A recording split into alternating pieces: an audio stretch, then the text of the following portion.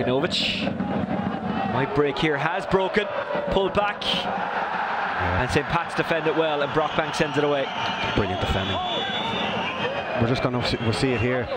Beganovic gets to the ball in. Lorbeck goes through, puts it across the box, and Brockbank makes the challenge. Don't know if he gets the ball. Oisin, oh, he doesn't. Daku, it should have been a penalty. Adam O'Reilly spotted Cotter. Cotter, look at his skill, the fullback. Cotter inside to Doyle. So close. Well, I think it might be a corner kick. Doyle isn't protesting. Mura are, and I think it's because a corner kick has been awarded. Look at this acceleration from Barry Cotter down the right hand side. Brilliant play, ring play, great ball across. Fantastic defending to put that out. But this is what you want from your wing back, getting by the full back really easily and putting balls into the box like that. Owen Doyle will feed off those type of balls all day long. Great defending by Sipo. Forrester stands it up nicely. Redmond, Cotter! So close. He missed a sitter last week. That's not what you'd call a sitter, but it was a good chance. I'd call it worse. Really? Yeah, absolutely. The ball, he's 3 yards, 4 yards out. It's a great ball in by Forrester. Joe Redmond gets up from the back. He has to score. Oh yeah, when you look to score. Yeah, when you look back at it like that, should have done better. He gets in a wonderful position, and he's heading it. I think he's against NS.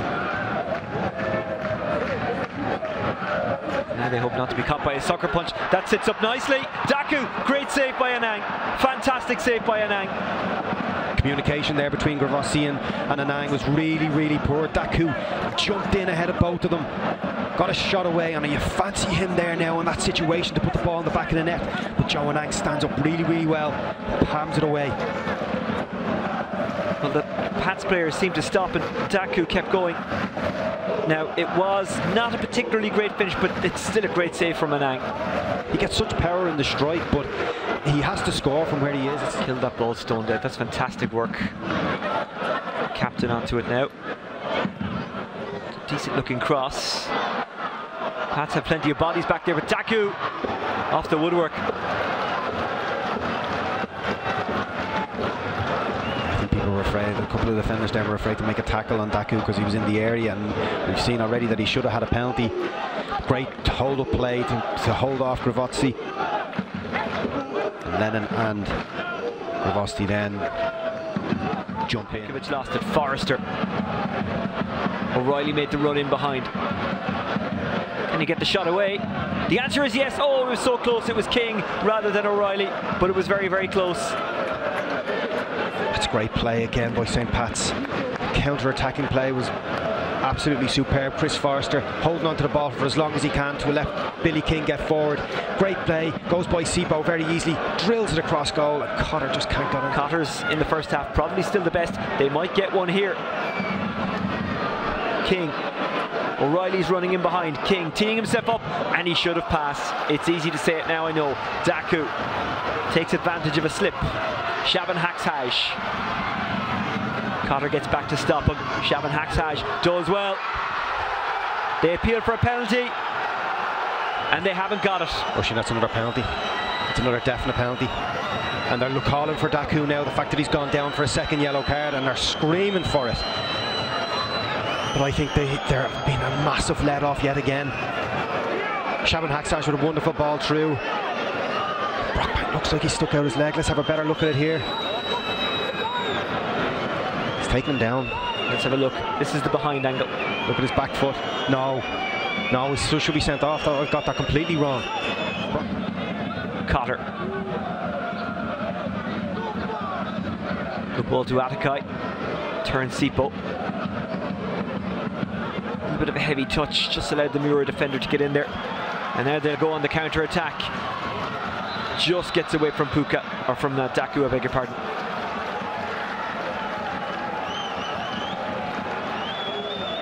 Well, the yellow card, I'm not quite sure why. It was something off the ball, perhaps. We might see a replay again. These pictures being it's a red card. Looks like Maruska. He's only just coming on the pitch.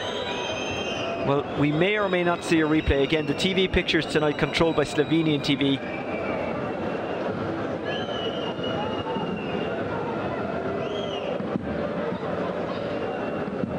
Okay, yeah, so Forrester obviously has a little clip, nobody sees it, nothing in it, and Marusko does the exact same back to him, and is obviously caught doing it and gets sent off. Well, I know I've gone on about karma an awful lot tonight, but Mark Doyle was sent off for nothing last week. He's suspended tonight, so Pats will argue, you know what, you got a slice of luck last week, we're getting a slice of luck this week. Well, that's what Marusko was trying to say to him. He's telling him there, look, he gave me a little clip around the ear, and I was just giving him one back.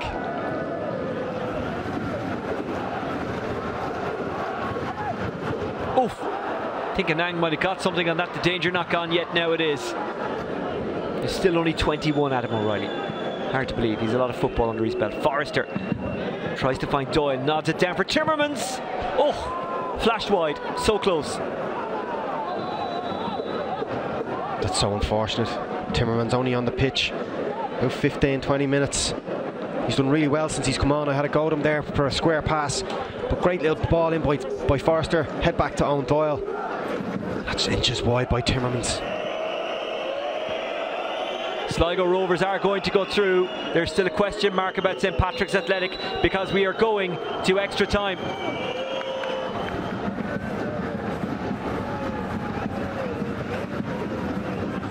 Anang with the save, and somehow Pats get it off the line, and Kleepak completely miscues.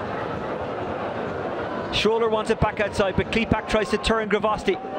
Still Kleepak going, and Anang makes another fine save.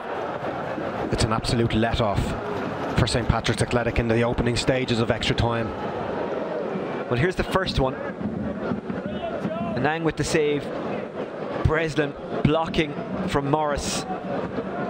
Excellent defending by Anto Breslin in that situation there. He comes off the post. Doyle has his hand up in the hope that somebody else is going to get it. Schroller trying to get away from Timmermans. Schroller does really well.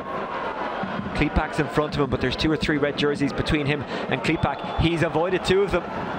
Schroller pulls it back. Here's Kleepak. It's another fine save from Anang. That is a sensational save by Joseph Anang. Well, here is that Kleepak chance. Schroller did brilliantly. Anang did even better. It's a wonderful save. As I said, he does have to score. Redmond does very well. He blocks the other side of the goal, which makes Anang's decision to go that side much easier. You're sitting in. Ronan Coughlin. Atakai. Doyle's inside. He goes himself. And Doyle is really, really frustrated because all he had to do was square it. It's, again, such poor decision making in the final third from St Pat's.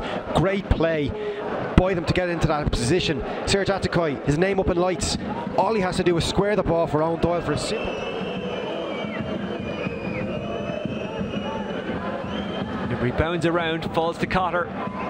Back to Atakai. Can't keep his shot down. And we are going to penalties.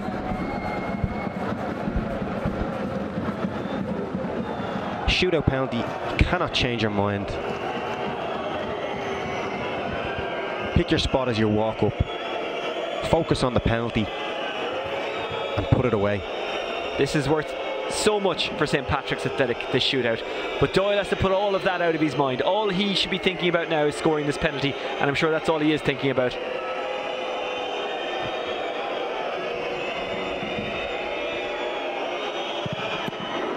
Yes, Doyle scores it.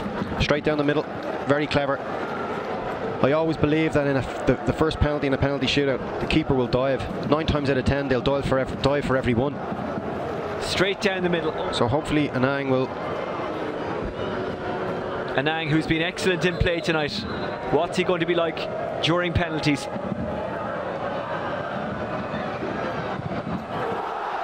Bob Mechanic scores. Does the same as Owen Doyle. Realised that Anang was going to go down. Probably had looked at his penalty from the weekend. There's 2 penalties. And just goes down the middle. Camley taking penalty from the stand-in skipper.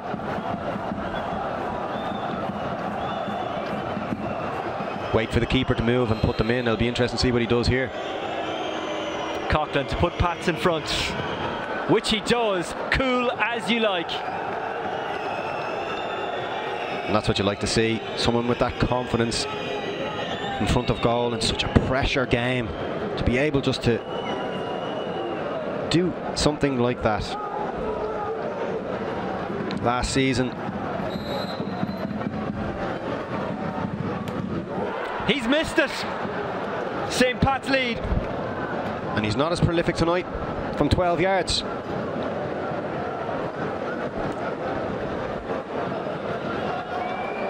He tries to go high. His first taste of European football this season. He's done remarkably well. Cotter skies it, just lean back a little bit. It's those type of penalties where you make those run-ups and you're running on the spot. I don't understand it. Don't understand why you can't just run up and take a penalty and blast it.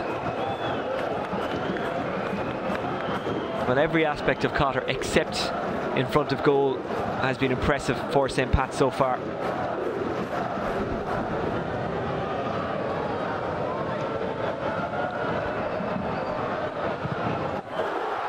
That's a perfect penalty. Again, that was the type of run-up he did on Sunday. I was wondering whether he was going to do it again. And he did, and nonchalant as he like. And Anang went to the right side. In the FAI Cup final last November.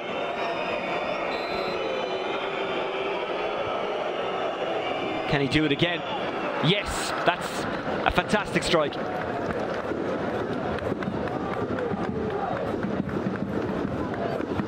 It's a very, very good penalty. It is Klepak. Klepak against Anang. Anang saves. It's another fantastic save from Anang, and it's advantage St. Patrick's Athletic. Score this and we win. A huge opportunity, a huge moment for St. Patrick's Athletic. Gravosti to kick St. Patrick's Athletic into the next round. Fantastic save, fantastic save. It's a good save by Obradovic.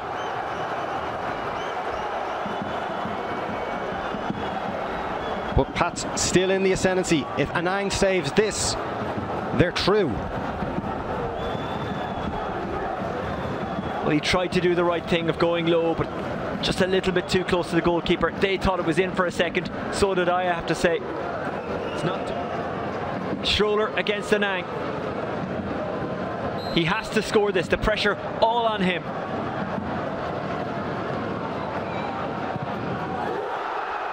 We are going to sudden death. It's a brilliant penalty. Cracking penalty, wasn't it? Absolutely no chance for Joseph Anang. And as you say, Oisin, what I would do if I was Timmermans there is stand over the ball until he's finished and place my ball down again. Timmermans. Oh, that is confident and cool. It's a superb penalty, right into the side netting. Worth another look. Anang against Beganovic. He has to score, which he has. They're going over the bar, but it's a very well taken penalty by Beganovic.